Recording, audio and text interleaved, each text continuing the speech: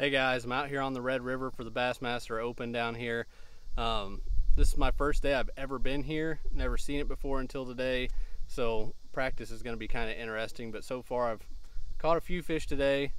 Had 2 carp jump on my boat. One about killed me, almost took out my light, and haven't got a snake on my boat yet. So that's a plus. Hopefully one doesn't crawl up behind me while I'm making this video. But going into this, I am kind of fishing for first, because if you have kept up with my channel at all and saw what I did on Ross Barnett, the first day I had some boat trouble, ended up placing 100th in the tournament, and that's not good enough to make the Elite Series.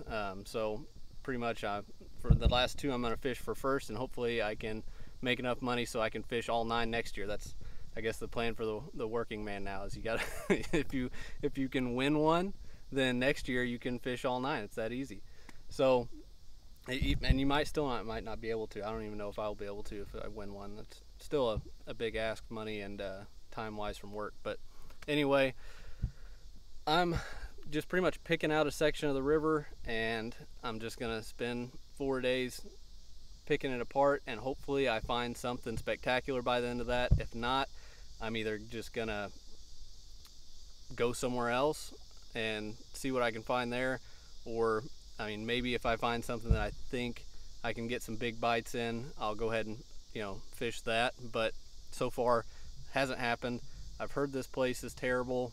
So far, I believe that. I didn't fish a lot today. I just fished a little bit, but I think I caught 2 keepers. Got like 5 bites total. But I spent a lot of time just driving around, looking at stuff, seeing if I can see at least all the stuff I want to see in the area, and I'm just going to kind of wing it from there. Over the next couple of days of practice, I'm probably just going to keep going in some backwaters and stuff, and then a little closer to the tournament, I might fish a little bit more and just see see if I can get more bites. I'm going to try not to set the hook on a lot of fish leading up to the tournament, because I don't think there's going to be a whole lot of bites to be had. But so far, I'm not seeing a ton of boats in the areas that I'm in. I don't know, we'll see what happens on tournament day, but that's kind of the bad thing coming into tournaments like this, where you haven't ever been to the body of water before.